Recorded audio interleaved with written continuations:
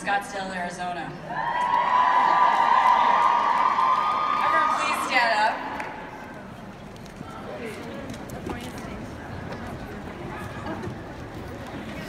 Some of you have some things going on at home. You are going back to an environment where maybe someone's not being supportive. Maybe you have some financial challenges and you're a hair away from bankruptcy. Some of you have some other things going on. You're in denial over your health. You're in a health company and you're chain smoking. I'm not laughing. You don't see a smile on my face right now. Some of you are overweight and you know there's bad things going on. Your doctor has said you need to get on another medication. Some of you have excuses that are bigger than your pain.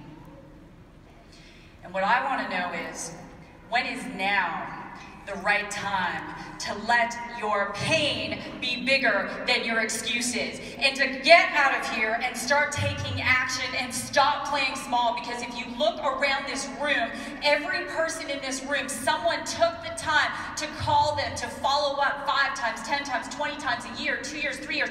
It doesn't matter. There are so many people out there in pain, and we have a solution to that pain.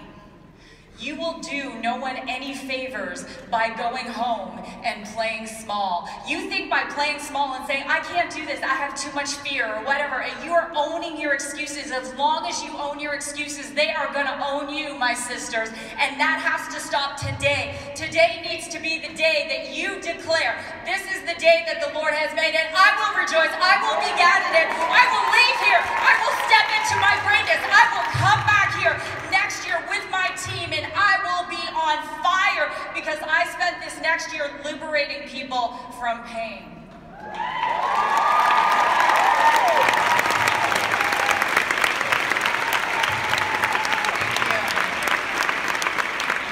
I want to finish with this.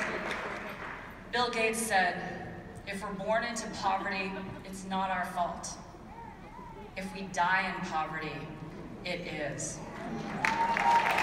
I want you to give 3 high fives and say, I'm not dying poor. I want to pass the stage to my sister from another district, Miss Gloria May.